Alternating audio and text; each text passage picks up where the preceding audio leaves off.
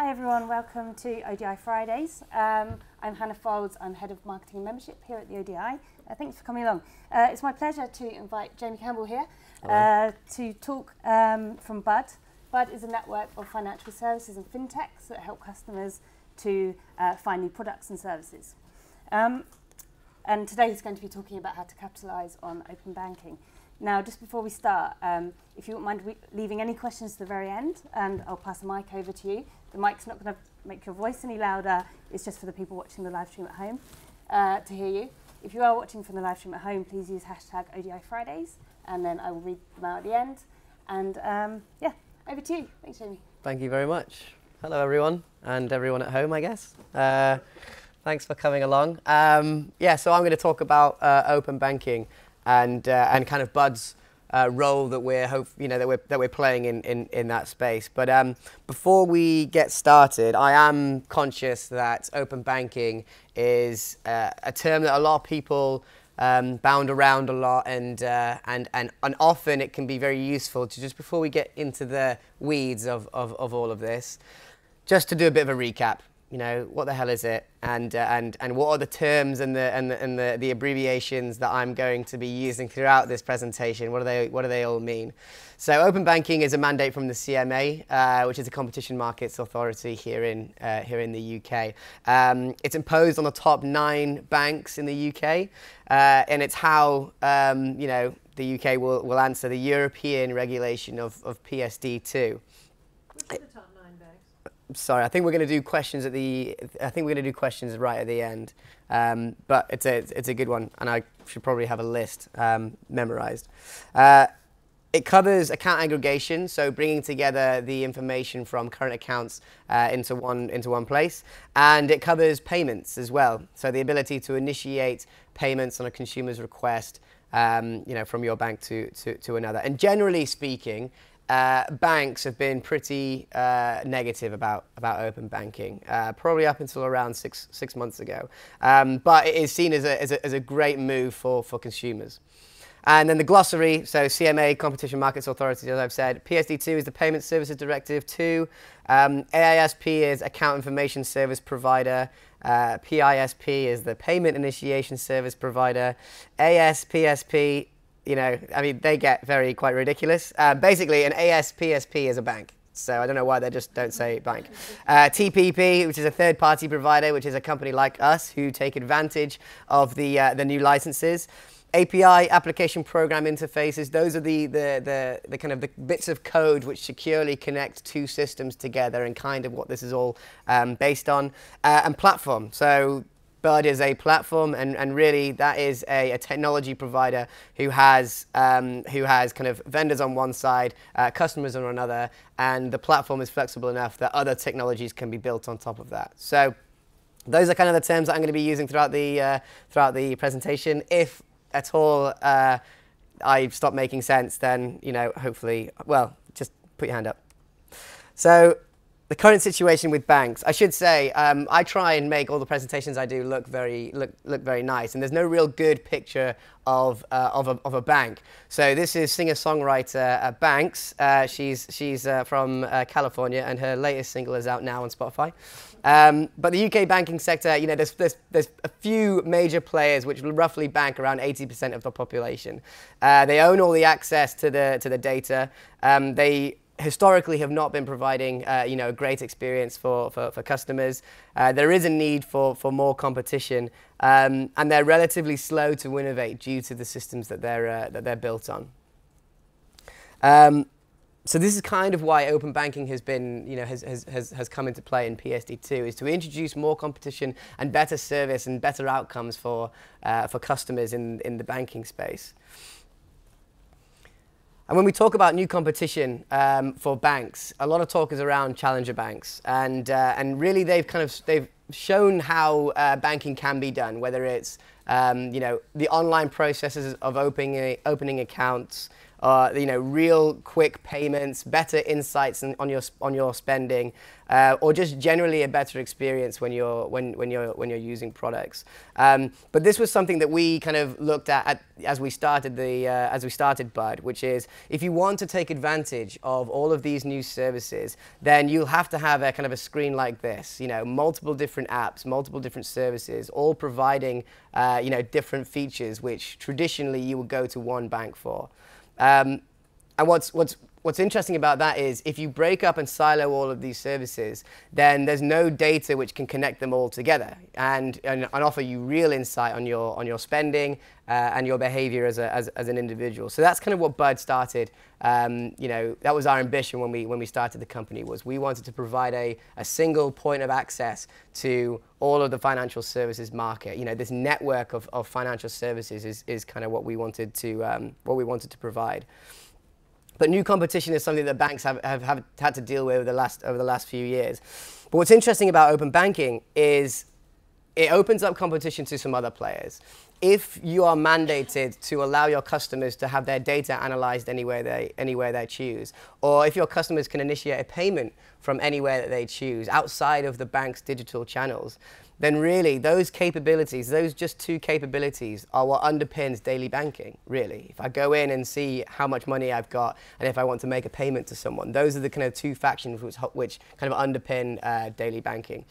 And now with these two licenses, there's nothing stopping another company, whether it's any of these or whether it's a retailer, whether it's a telco, from looking at the market and saying, well, if we have these two licenses, then we can offer a banking experience to our customers because they can keep their current account, they can keep their money in their current account with their traditional bank, and they can use an experience that we offer to them in the digital sense. So banks, because of open banking, are facing a new type of competition that they haven't really been used to fighting. Normally for banks, the competition has been all about who owns the current account of the customer. But a new battleground is going to emerge, which is who owns the attention of the customer when it comes to dealing with financial services.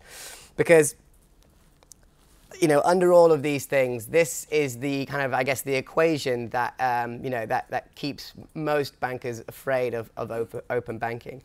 And this is an incredibly simplified version of what I assume is an incredibly complex documents within banks.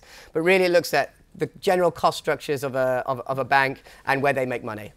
In simple terms. So I guess the key thing to pull out on the cost structure is that distribution costs amount to about 45% of total costs coming onto a bank. And then in the profitability side, you have, I guess what all of this means is you have a very, good ROE making business, which is your sales, and you have a relatively poor ROE making business, which is the business of making money from having lots of money. The problem with that part of the business is that it is incredibly highly regulated and not a very nice place to play in. And so really, when you think about open banking and this new way in which banks are going to have to compete with other providers, the attention level of customers, really that directly affects the far right column. If you lose the attention of your customers, then you lose opportunities to create a 20% ROE business. If you can't interact with the customer and make them aware of the products and services that you're offering, or engage them in helpful journeys to get them to adopt a product, then you're effectively limiting yourself to the business of balance sheet provision. And no bank, I don't think, wants to be left with a 5% ROE business. Equally, when you look at fintechs who are kind of built from the ground up using cloud providers, relatively cheap to operate, who are passing those cost savings onto their customers, that distribution cost of 45%, it starts to become a real big hindrance. So these are the kinds of things that open banking, I think, are starting to shed more light on in terms of, well, how does a large bank kind of adapt to this market in a way that maintains a good level of business. Because meanwhile, like I said, the fintech sector is growing, over 1,600 new companies providing a better service, costing much less to run, and they're offering better rates to their customers. So new regulation that's increasing competition and this new battleground of attention that I've been speaking of. In a market where product level innovation is at its highest it's probably ever been. And a regulation which arguably is paving a way for big tech firms to kind of move in and offer new services to customers. Banks really do risk losing the attention of their customers. So it sounds pretty drab, but that's the fear bit, and now it's onto the fun bit. So then, enter Bud. What are we doing, to help big banks? Because that's essentially at the heart of our business model. Is we have gone out to partner with multiple financial services. In the intro, it's described as a financial services network, and really that's what it is. We partner with multiple financial services. We integrate their services into our platform using APIs, so providing the customer with the ability to have an end-to-end experience with multiple different services in one place. And then we license that capability to banks. So I'll kind of very briefly run you through how that works. So it starts with aggregation. So this is the AIS license from open banking, aggregating accounts all in one place. And then through our kind of data capability at Bud, we use that aggregated transactional data to analyze and identify journeys that customers are on from their spending patterns and spending behaviors. Once we understand the individual from the data that they've been, that they've shown, we can trigger our marketplace of financial providers. We've got around 70 partners currently on the retail space, and also we have a payments capability as well. So the actual ability for customers to go and do things. So aggregation, this is kind of what it looks like. You can bring all of your accounts into one screen, and you can get total balances. You can kind of deep dive further into insights, how you're spending. We can break it down by spending down by category, by location. All these kind of personal financial management tools that you see from a lot of the challengers and a lot of the newer players who are taking existing data that a customer has and repurposing it just so it's a little bit more helpful for individuals. And then this idea of journey recognition. So I mentioned it earlier. Let's just take this example of booking a holiday.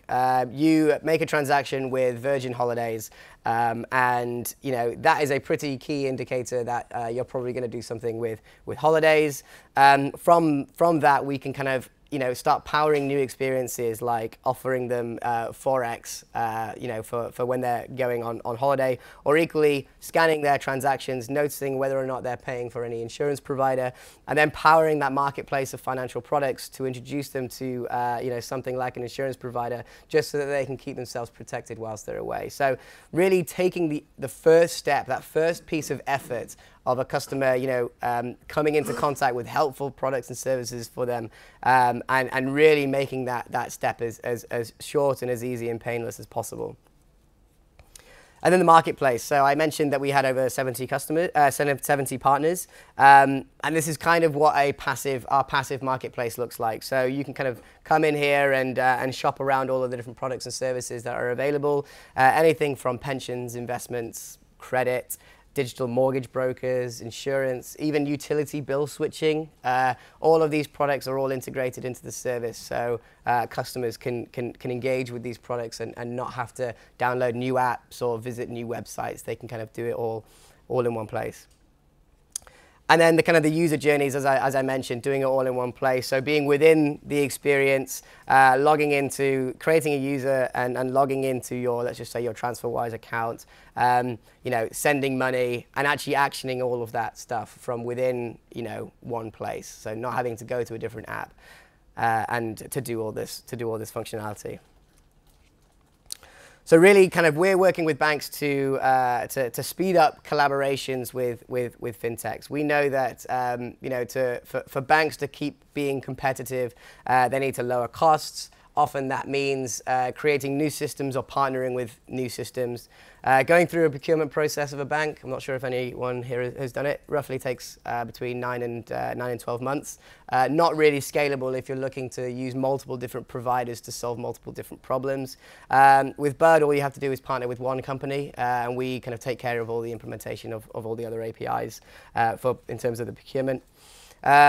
And then, leveraging third parties to offer new services to your customers. If you're a bank and you don't have a wealth proposition, and instead of kind of spending 2 years and a lot more money kind of developing a wealth proposition, you can approach us and we can tailor a wealth marketplace for your customers, and then through one interaction point, link you to multiple different wealth offerings.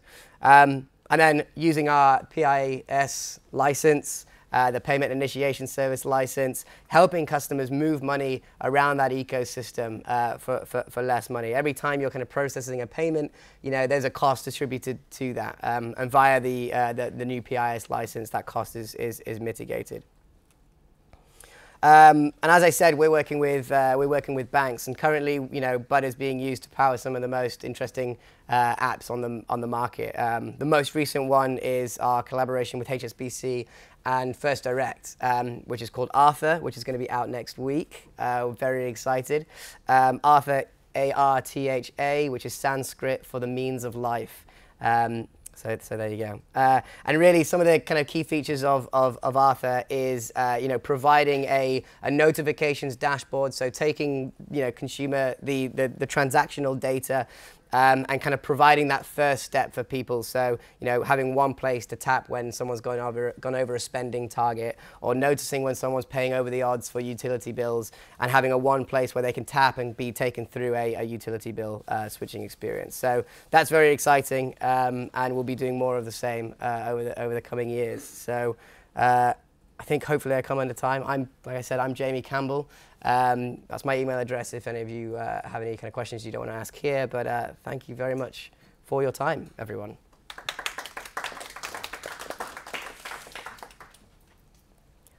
Has anyone got any questions? And there is a microphone. You pass around this microphone. No, I'm going to kick off with a question. Okay. Can you tell me a bit about the background of Bud, who started it and why? Yeah, so the co-founders are Ed Maslowakis and George Dunning.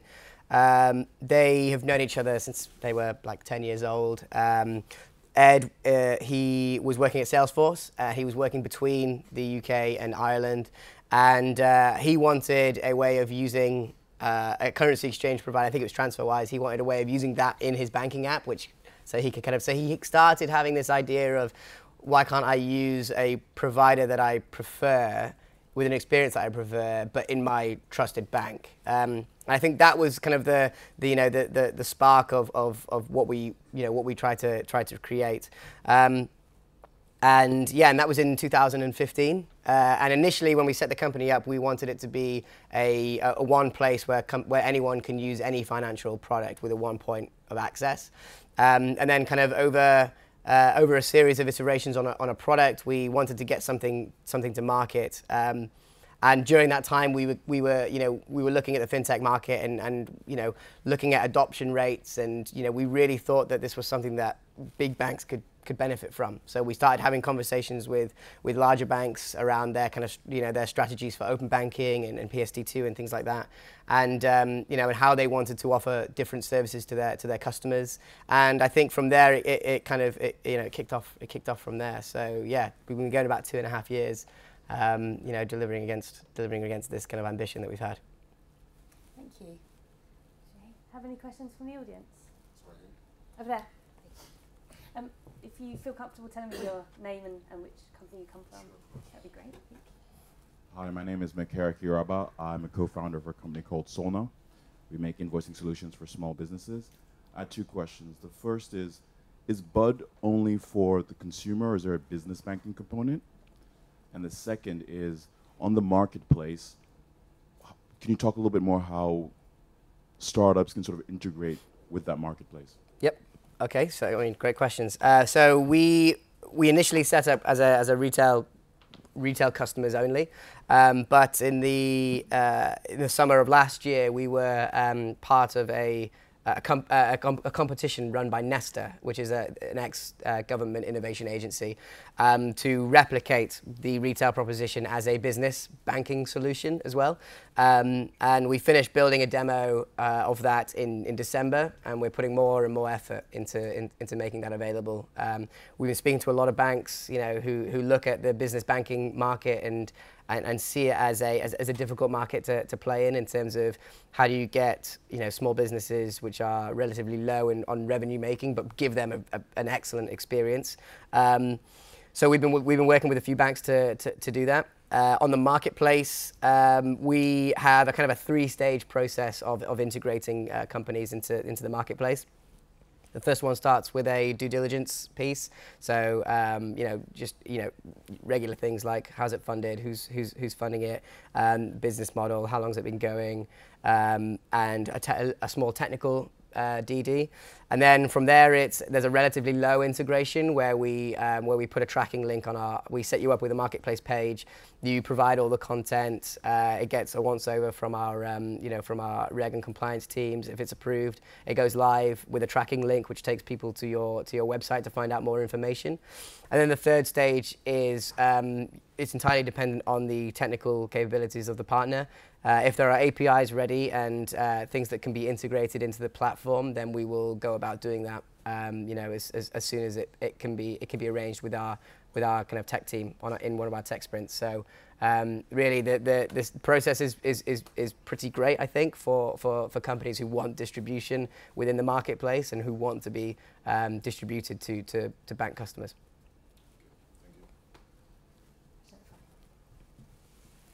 Eva Pasca from the Retail Practice. Question, at the moment the access is read-only, I presume, for the data that you can read from my bank account. Would that be? So in terms of the API access from the, so with the account aggregation service, that's read-only, but the payment initiation is a write. Those are writing permissions, so you can action payments with those. Right. So how does permissions. the cybersecurity accountability sits within the beyond read-only? Yeah. So the I guess in terms of the standards that have been written for payments, we're using a bank API. So although you're using it on our service for a customer, you'll be using it within your bank's service. You're actually using your own bank's systems. So it's their API which is being called to power the payment service. So it's actually safer than if you were to do something like that now, because you're not sharing with our company your credentials. You're just using your credentials to log into your bank, but it's powered through our service. And it's crystal clear that even if it goes wrong, it's the bank's problem, not yours. Yeah. So in every step, we make people aware of what's happening and how the service is working. Yeah. Howard Grove from Modular Financial Technologies, we're a capital markets fintech. Hi. Hi. You mentioned the utility bill example and other things like insurance. So where do you get the other information which is not covered by PSD2 from? In terms of well, to advise someone on switching utility bills, you need to know their energy usage, cost per unit, all that kind of stuff, which is not part of the payment. Yeah.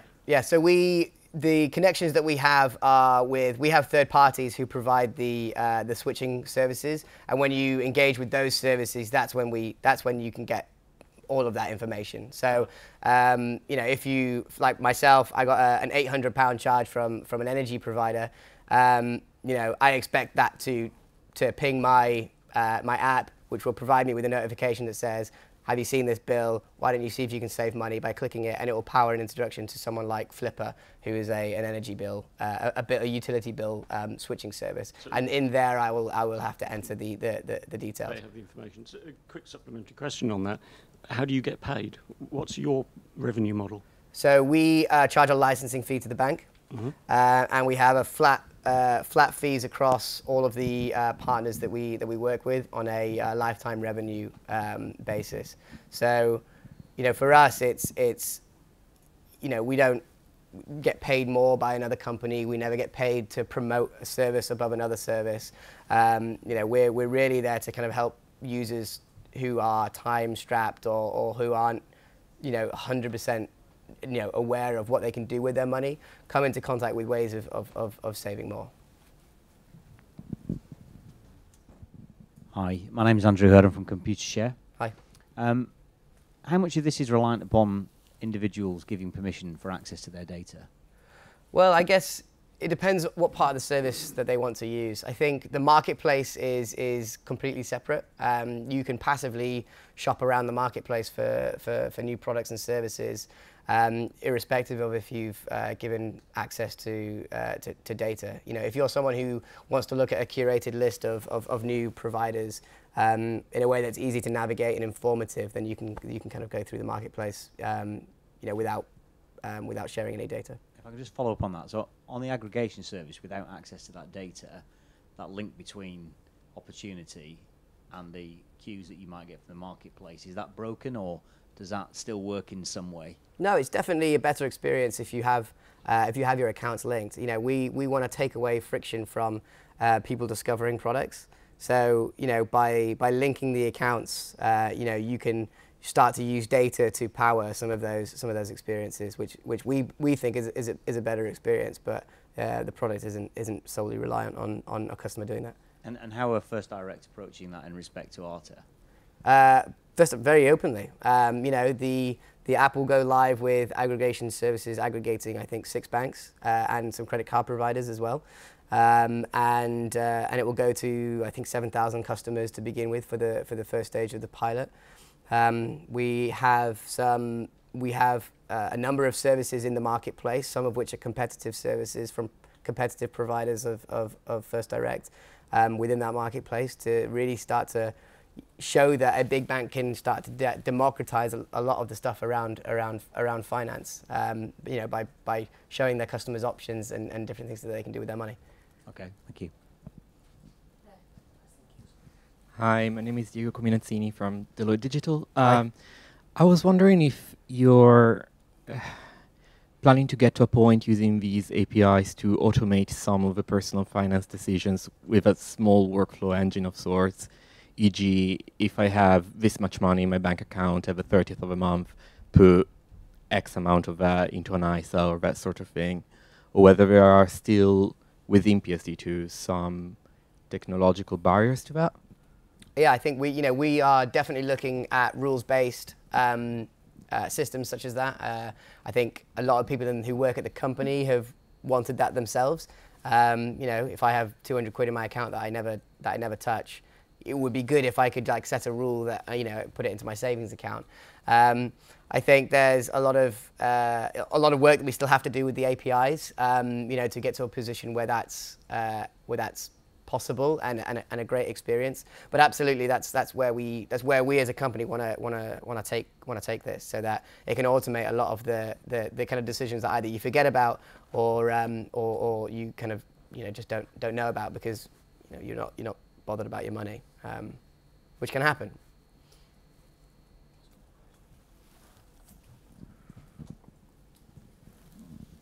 Jamie, just a question on timescale. So you're launching a pilot with First Direct, as you've already alluded Yep. to. How big a market opportunity do you see this as being, and what sort of timescale do you see it as evolving in? Yeah, I think it's funny because open banking has not had a good PR start. If anyone laughs around the room, it's. Generally speaking, I think the value of open banking won't be understood until people can see it, you know, and they can point at an example and go, oh, that's what open banking is. That's what that looks like, you know. And I think, you know, taking whole picture analytics of someone spending, even just, you know, something that's really simple for me is I spend all my money on my credit card, and so when I look at my bank account, I'm like, quid's in, I'm doing really well, and then the credit card gets paid off, and I'm not in a good position. But just by having you know, a simple aggregation service, you can see the net, you know, your net position of money. And for someone who is not so financially literate like myself, that's actually really, really, really valuable. And when I go and show someone this very easy piece of technology to do, for someone who isn't making spreadsheets every month to see how they're spending their money, you know, that is something that is immediately of value. And I think as you know, as with anything, Arthur is the first big bank initiative in open banking which will be available to customers. And I think for a bank like HSBC to be at the forefront of that, I think is incredibly brave. And I think they're going to be, you know, I think they will show these examples. They will be the first example in the market of what actually it looks like, and I think that will drive you know, demand. I don't think it will be me standing on stage telling people about APIs that's going to get anyone interested in as a customer interested in open banking. What it will be is when you're sat at a pub and your friend shows you this new app that they're using. I think that's what's going to be going to drive a lot of the demand. What's cool about Arthur and open banking in general is you don't have to be a First Direct customer to have the app. You could have your money in your Barclays account and just use the aggregation service to bring it into the Arthur app. So I think that's another interesting area that that banks can start to use these new financial experiences to bring in non-customers into their world of what kind of finances could be, and then provide a switching service from within there. I don't think, that's what I was saying earlier about having the battle for the current account is going to be second to the battle for the attention, because if you're a Barclays customer and you can download a First Direct app and use it perfectly fine as you would a Barclays app, but it's better and you enjoy it more, then I think that those are the interesting kind of experiences that Arthur will start to kind of show in terms of the capabilities for open banking. Can I ask you another question? Of course. We should have a chat afterwards. Sorry, I think. yeah, sure. Everything you've talked about so far is kind of B2C in its definition.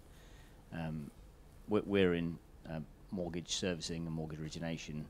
How do you see this evolving into B2B as well? So think about income and expenditure, affordability. Yeah. Access to this kind of data could be really powerful in that space. Is that an evolution that you see coming at some point? Yeah, I think we're one of 3 companies who carry dual licenses, who carry the account aggregation and the payments licenses under open banking. Those capabilities are very powerful, and when you take it to any industry who has an interest in understanding their customers more to provide a better experience, more tailored products, faster faster processes going through credit making decisions or pre-authorization, all of those things can benefit from having this type of data informing those decisions. So I absolutely see a situation where where people are making where people aren't going and getting these licenses themselves, because it's not easy to go and get a license, and most companies would not want to go out and actively get more regulation. But I definitely see a situation where people who carry these licenses, making them available to multiple businesses, to help improve the experiences that they're offering to their customers, whether it's faster checkout, whether it's better lines of credit, or otherwise. Okay, thank you. Thanks. I have another one too. In terms of timescales, again, say I am a business who's interested in having a connector and appear on your marketplace. And let's assume that we're starting from a point where my APIs are ready. Yep. And my customer journeys are designed.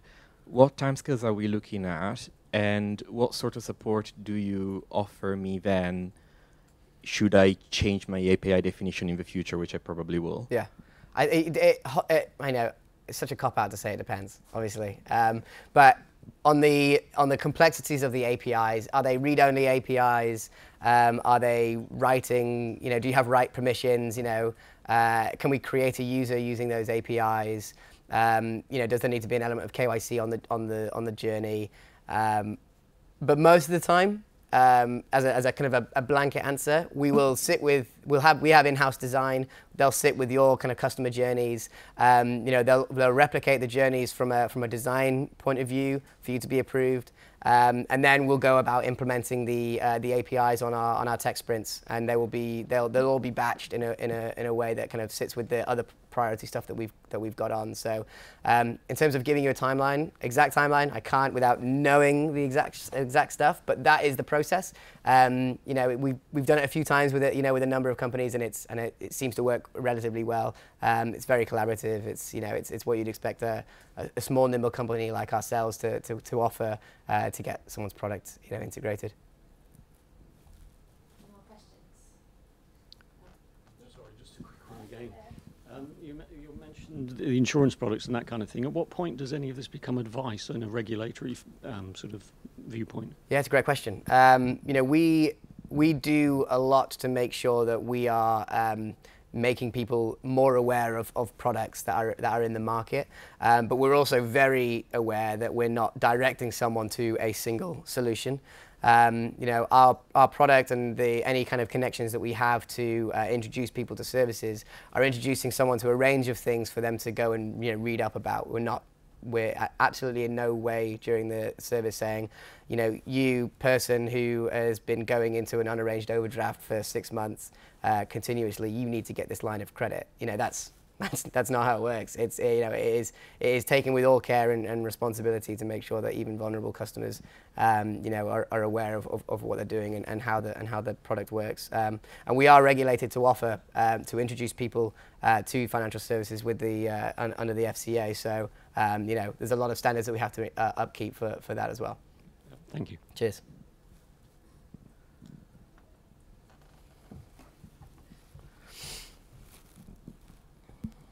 Thank you. Name's Steve Dolan, an interested observer, but then aren't we all? Yeah, I'm interested to know how data protection legislation, developments like GDPR coming through on the 25th of May, impinge on this area. I'm quite puzzled as to who's the data owner in all of this, where the informed consent is, how Bud plays this. Does it own just the conduits, or does it own the data itself? I mean, there seems to be a big regulatory issue there, particularly around informed consent. How are these early adopters being actually allowed to exercise their new rights? Yeah, I mean, great question. Difficult question as well. But we built Bud to be GDPR compliant from the start, and you know, when we onboard users, they go through an initial consent, and if I had the customer journeys, you'd see that there are consent pathways for a lot of the experiences that are within the application. All of the data processing and all of the data mining and machine learning AI algorithms that we use it's all done on anonymized data. So there's no kind of, you know, personal information that links people, which falls outside of things like GDPR. And any time a customer goes through and you know, signs up to a product or links their bank account, you know, there are kind of screens within that process which tells them exactly, you know, what information they're providing to whom and what is going to come back and how that data is going to be presented to them. So you know, there are things that I guess in some senses open banking and GDPR seem almost at odds against, but we've you know, we believe we've kind of, you know, created these user journeys and consent pathways which you know, which keep users informed about what they're doing, but also means that we're compliant with all the new regulations. In terms of who owns the data, the customer. Under GDPR, the customer owns their data, so they have the right to you know, to all the conditions of GDPR. Hang on, I think you'll have... Well, actually, my question is related too. Well, it's about trust, you know. Okay. Yes, Just have a second part and then we can move on. Just to say that it sounds as though you've done a lot of the right things, but this is a trust business, yep. And we're living in an environment now where not everybody who knows about IT can be trusted. Yeah, in fact, agreed. there are a lot of bad boys out there and girls.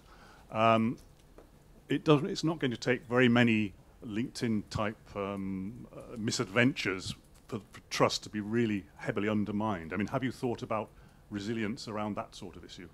Yeah, I think when we were kind of looking to our distribution model, you know, working with larger banks, there's a certain amount of due diligence in terms of technical and security standards that you have to go through to do that. So I think we initially set up to you know, to be very, very security conscious and built around security, and then kind of, you know, providing the service and going through due diligence of a large bank, and then using their brand as a kind of a way to offer a world-leading service, I think is how we've tackled delivering a financial product with a brand that not many people know about, you know, by providing technical services to big banks who want to offer those services. So I think in terms of trust, that's how we've gone about it. In terms of you know, security, we have the exact same kind of opinions of a bank. If anyone feels like they've anything suspicious, then they should definitely notify their bank.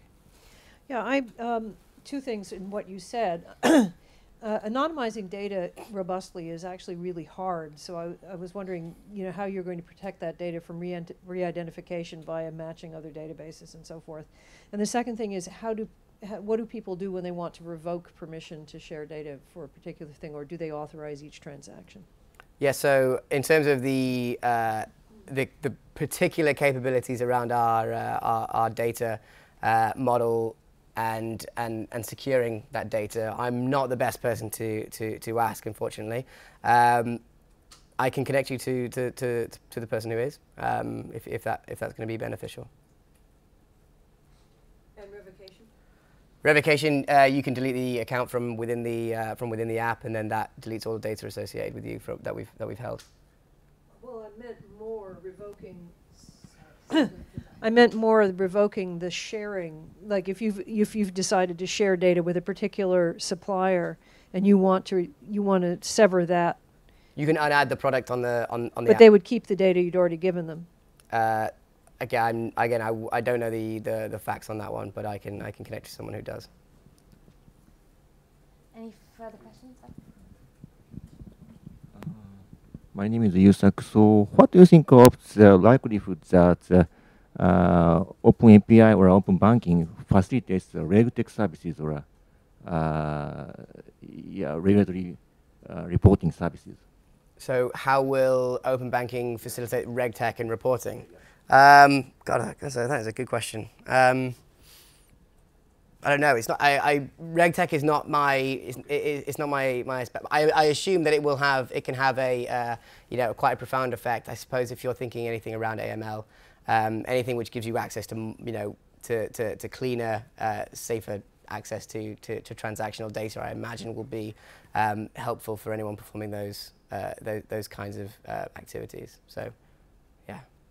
Got time for one more question. Did you have your hand up? Hello, I'm Eduardo, student Hi. from Imperial College. Thank you for the presentation, first of all. Thanks. You are currently active in the UK, correct? Yes.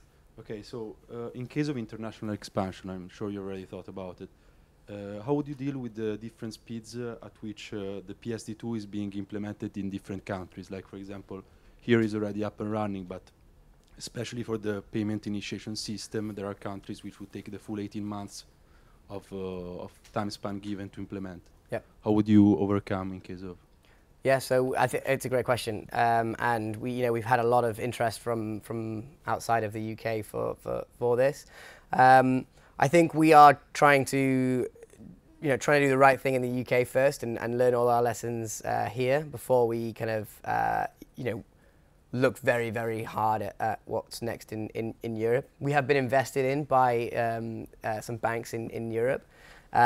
So by a bank in Europe, so there will be kind of opportunities, I believe, kind of in the future. But we'll work with the local regulators and local banks to make sure that we have a product in market which is something that customers actually want to use. So yeah. Thank you. Thank you. This draws the lecture to a close. Thanks everyone for coming, and can we give Jamie a final round of applause? Thank you.